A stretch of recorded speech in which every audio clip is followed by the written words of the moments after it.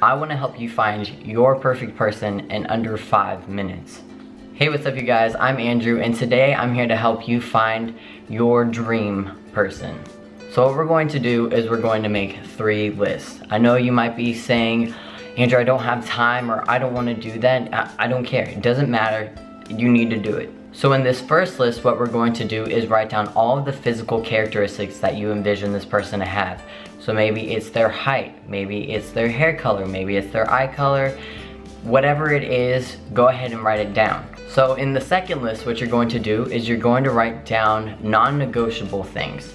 So characteristics within that person that are non-negotiable. So maybe if they have good integrity, or if they want children, or if they are funny, whatever really means a lot to you that you absolutely cannot live without this person having. So far I've had you write 2 lists, and it's really important because it's important to distinguish the differences between things that are non-negotiable and things that are negotiable.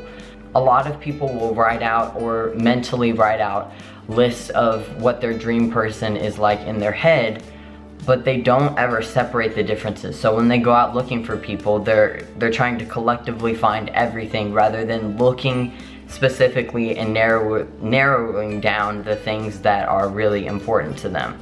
Now, if you were paying attention, you'll realize that there's still one more list to write, and this is actually the most important list towards finding somebody. What I want you to do is to sit down and think about that person that you just made up in your head. The values that they had, and maybe partially what they look like, you know, if they're healthy, whatever it is, and think about the kind of person that they would want to date. Now start writing down the kind of person they would want to date, and I can guarantee you a lot of those big rocks that you wrote down are going to sync up. If you wrote you want somebody that's honest, they're probably going to want somebody that's honest as well. If you wrote down somebody that's confident, they're probably going to want somebody that's confident as well. But write those big ones down, and then go ahead and put a little checkbox down every single one of them. Look at yourself and see if you can check off every one of those boxes, because I can almost guarantee you probably can't. Be completely honest with yourself. If you put down that they need to be respectful, think about how respectful you are to other people. And I mean, think down deep, because I'm telling you right now, if you gossip at all with your friends, with whatever, that is not being respectful. That is not being honest. That's not having good integrity. That one simple factor of just gossiping is taking away all of these elements that you're looking for in a person. I'm not trying to be negative here. I'm trying to say that there's room for growth. And you probably haven't found that person because you haven't been considering what kind of person are they looking for.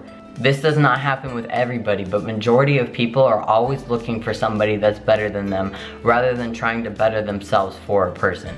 I feel like people constantly say the minute you stop looking for somebody is the minute they come into your life. And I think a lot of that has to do with because instead of looking for that person, you're just focused on yourself, and that's attractive to people. You're fixing yourself and you're working on yourself, and then that person happens to come along. It's not really that big of a coincidence if you think about it. I feel like the big issue is people keep looking for their Prince Charming when they're not Cinderella themselves. You can't be the ugly stepsister and be looking around for Prince Charming, because it doesn't mean he's out there. That's not the problem. The problem is that you're not Cinderella. That's great. This means that you have the opportunity to become Cinderella, you know? Focus on doing things like not gossiping, or maybe getting more self-confidence. Whatever was on your checklist that you couldn't check off, just start working on those things. And I can guarantee you, if you start really focusing on, okay, what in a person means the most to me and what can I work on in myself, and you actually work on those things, you're going to find somebody. This is not a scientifically proven method, but I really do think that it will work if you do it. But that's about all I have for you guys today. I hope that you find your dream person. Thank you guys so much for watching, and I'll see you later. Bye.